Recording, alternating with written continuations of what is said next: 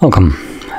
In front of me is a OnePlus Nord CE2, and today I will show you how you can capture a screenshot on this phone. So to get started, you will want to open up content that you wish to capture. I'll be using settings as an example for this, so let me quickly open that up.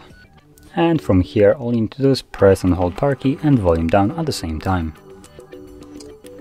You'll get a sound along with the little image visible right here, and after a couple seconds it will disappear. Now additionally, there is two options that were visible in here, so I'm gonna capture one more. Oops, let's try it again.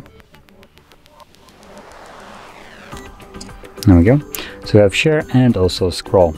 Now the scroll option is actually quite handy. As you can see, it allows you to capture a long version of the screenshot. You can tap on the screen to stop it from scrolling, and you can move it down yourself, however far down you want to be more precise with the actual scale of it, or how far you want it to go down. And from here you can select done and click on the checkbox right here to save it, and there we go. You have now captured a long version of the screenshot. Now the scroll option will not always appear.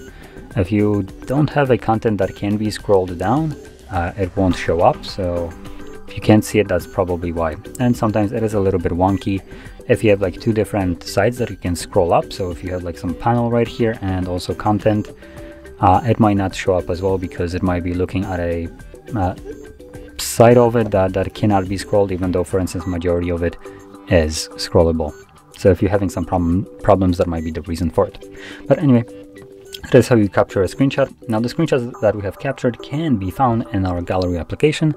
So I'm going to quickly open that up, which, there we go, we can go to our collections, and we should have, there we go, screenshot album. And in here we'll have, as you can see, two screenshots. So there is the long one that I have captured, and here's the normal one.